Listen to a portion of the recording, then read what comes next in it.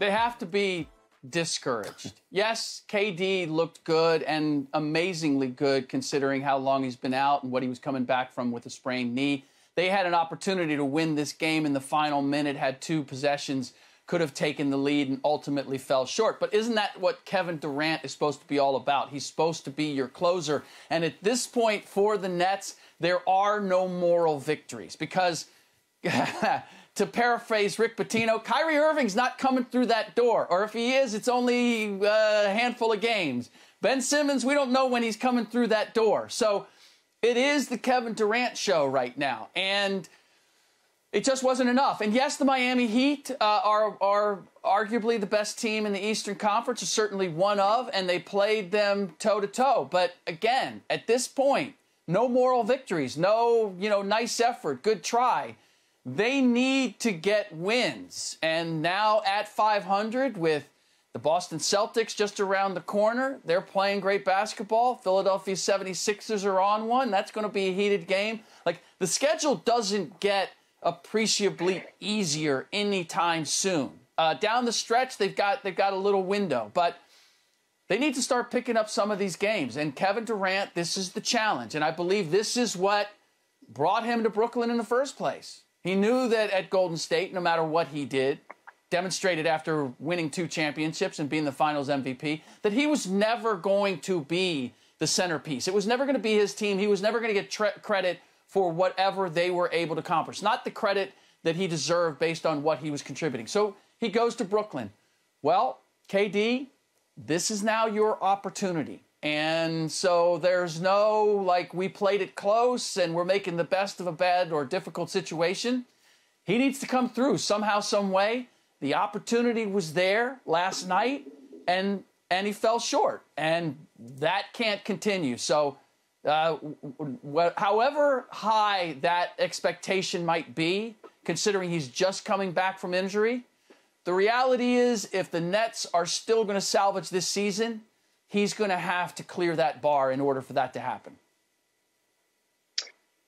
Yeah, Rick, I agree with a lot of what you're saying, but I think the Nets fans and the organization have reason to be encouraged because of what they saw. Let's not act like he didn't just come off of an MCL sprain and previously an Achilles. This is a guy who's been riddled by injury, and every time he stepped back on the hardwood, it's what injury? Was he even – how long has he been healthy? Because it looked like he could have played – the way he performed last night looked like he's been ready to go. So for me, you have to be encouraged by that because, to paraphrase, there is a Kyrie coming through the door. There is against Boston, their next game. It's on the road. You will have him paired with Kyrie. You will have these pieces. You have Ben Simmons coming through the door. When? We don't know, but you know he's coming through the door. And so with that, all you want is a chance. And that is what Kevin Durant provides you, a chance. With him off of the court, no chance. I don't care who you got out there, you don't have a chance. But with him on the court, even by his lonesome self, you have a chance. And I get it, the Heat were without Jimmy Butler and Kyle Lowry and some other guys, some important factors. But they still had a chance. Why? Because Kevin Durant was present. Coming off an MCL sprain and to put up the numbers that he put up, to play the minutes that he played, he looked great. And so for me, if I'm watching that game, which I've watched that game, and I'm a fan, I'm excited because if he looks like this by himself, day one after coming off of this MCL sprain, after not playing over a month of basketball, shoot, I'm excited about that. I think it was definitely more excited about. I'm definitely more excited about what's to come with KD and the Brooklyn Nets than what's to come with AD and the Los Angeles Lakers. I'm with Greg. You can only have this answer as encouraged, right? He misses about 6 weeks. They crater without him, 5-16. The guy comes back, 35 minutes, 31 points, has his team in position to win. Come on. Kevin Durant was the guy's incredible. I think if you want to be discouraged by anything, it's this Joe Harris news. This is a guy, I know some people are going to scoff, oh, Joe Harris, shooter. The guy led the NBA 2 of the last 3 years in three-point percentage, okay? He's now officially done for the year with ankle surgery. That's number one. And number two, and I'm sorry, I know people are going to say, Jay, you're a Kevin Durant fan and you've been defending him for years. But Kyrie Irving is the real story here, okay? I know we can wait for Ben Simmons. I'll sit around and wait for that guy.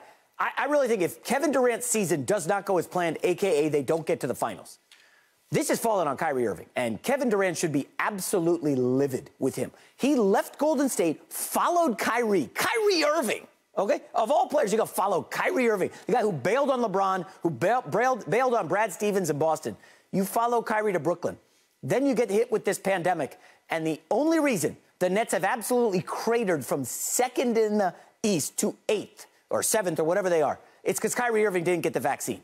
And if you really want to win, you get the damn vaccine. And then you go out and you're playing every night. And now, you know, you got to settle for what Greg was just saying. Hey, they get Kyrie back for the next game. He's going to suit up because they're on the road. I know the rules stink, the mandate stuff. At this point, it's silly in New York. Like, come on, guys, fix that. But Kyrie Irving is the reason this team is not a top 4 seed in the East right now. Him not getting the vaccine is the primary problem here. And Kevin Durant should not be upset with Ben Simmons or any of this James Harden stuff. Kyrie Irving is the guy who needs to figure it the hell out because this Nets team is absolutely deadly. And, Rick, I still think they got a good shot at the finals. But if you're playing Kyrie like every other game in the playoffs or whatever, this 2 at home and 2 away, and like, I don't know if I like their chances, man. All right, so we were just talking about accountability with the Lakers and LeBron James. I'm beginning to understand, J-Mac, why you're always defending LeBron James, because accountability doesn't seem to be something that you're big on. Kevin Durant decides to follow it was your words. Yeah. He decides to follow Kyrie Irving to Brooklyn, and that's Kyrie Irving's fault. That's not Kevin Durant's fault for making that decision.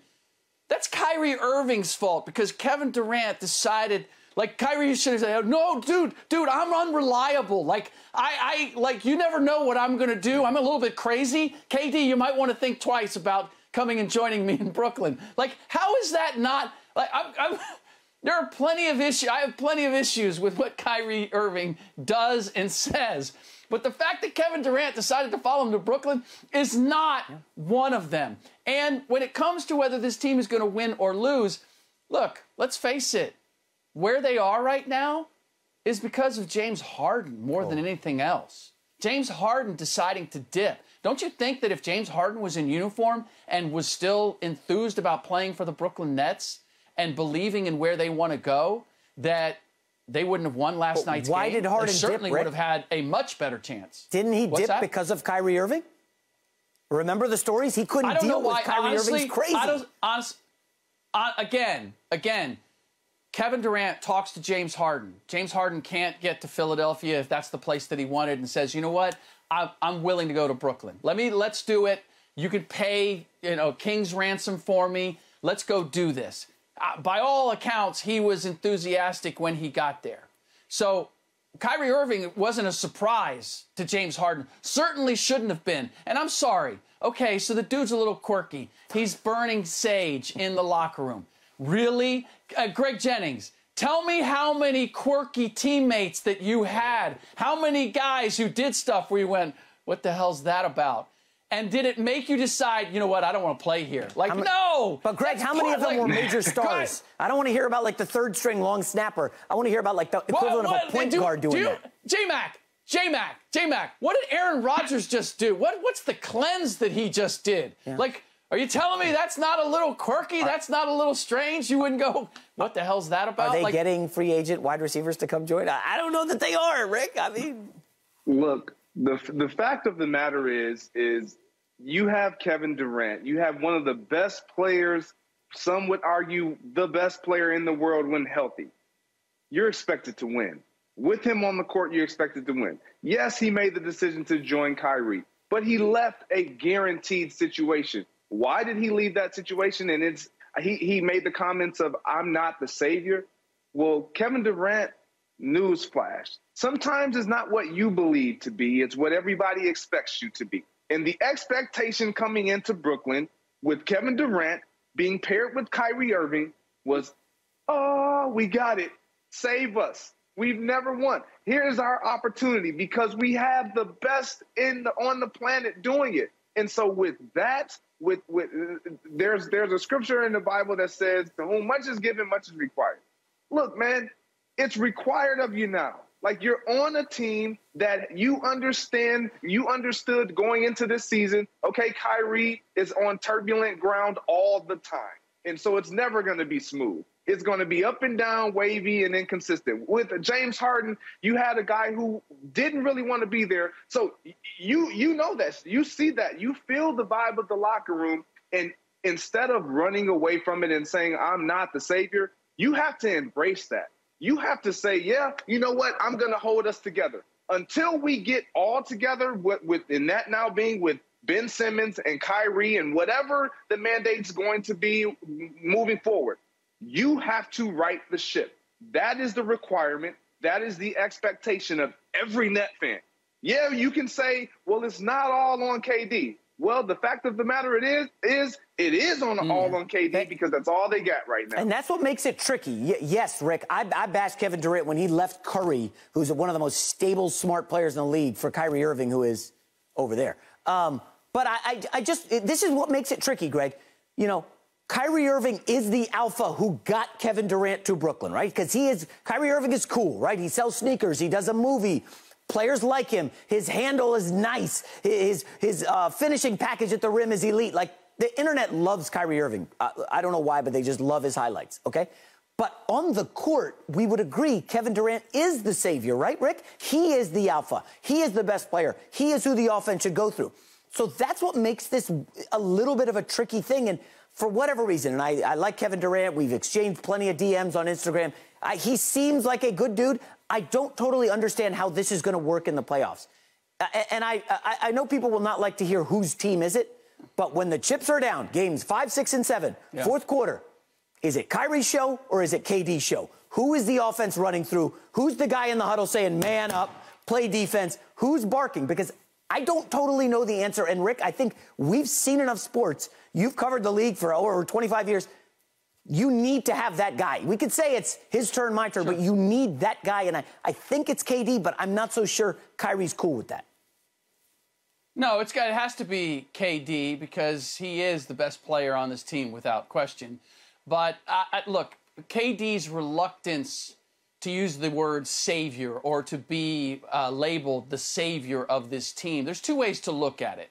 One is that he doesn't want the pressure or the responsibility of being the guy who's supposed to pull this team out of the doldrums.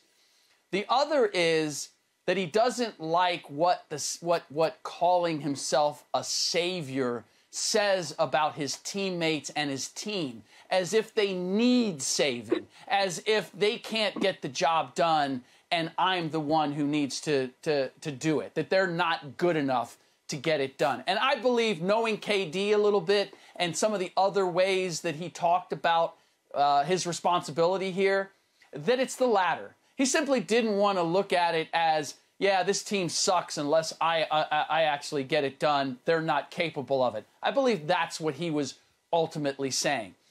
When it comes to, again, I'm going to go back to it, because for a second there, Greg, when you were talking about you can't run away from the responsibility, I thought you were talking about James Harden. Because James Harden basically ran away from the responsibility of trying to help this team get to where it was going to go, or where they hoped it would go. And now he's in Philadelphia having a great time.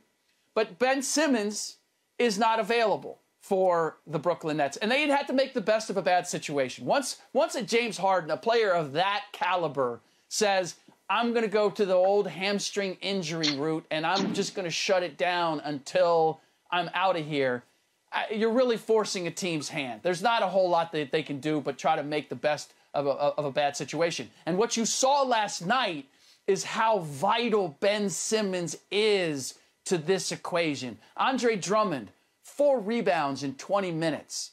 LaMarcus Aldridge, 4 rebounds in 24 minutes. Ben Simmons can do a lot defensively and on the boards for this Nets team, and they desperately need that. But I'm going to go back. It sounds like, Greg, that I convinced you that Nets fans should not be encouraged. They should be discouraged because KD needs to, he needs to deliver. No questions asked. Needs not just get 31, not just do the LeBron James number, but winning numbers. Do whatever is necessary in order to get the W's.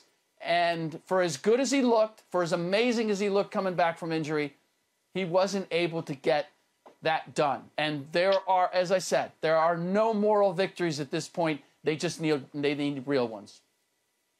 So I'll clarify. I'm still standing my ground on the Nets fans being encouraged. But when it comes to Kevin Durant and him saying that I'm not the savior, I agree with you. I think that all of what you said, the latter of him not wanting to make it seem that his teammates can't get it done, they don't have a good enough roster in the personnel, I truly believe that to be the case. However, when you are expected, and this is, again, I go right back to why you even went after Kevin Durant in free agency. Everyone knew why. The expectation was set. So you don't need to say it. I just need you to do it. I just need you to deliver it. I know you're a team guy. I know you want to say and do all the right things. You don't want to throw Kyrie under the bus. You don't want to throw James Harden under the bus, but you know what's going on. And so with knowing that, and you're the only one that is pretty stable given injury, barring any injury, you're all I got. And as a Nets fan, they're looking at, if you look at the Nets roster, they're not looking at Kyrie and saying, okay, let's go, Kyrie, we need you. No, they're looking at KD. Yeah. Like, KD, man, when is he coming back? We need him.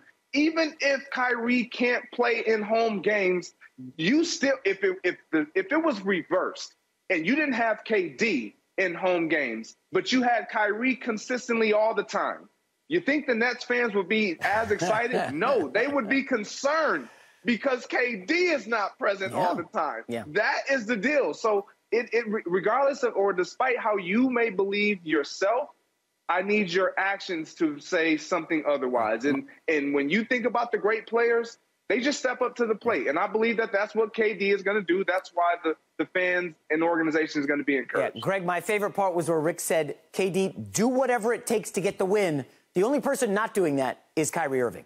Thank you for watching. You can subscribe here to get the latest from the show, and be sure to check out more of the best clips from Undisputed, or go watch a few other segments from our other shows on FS1.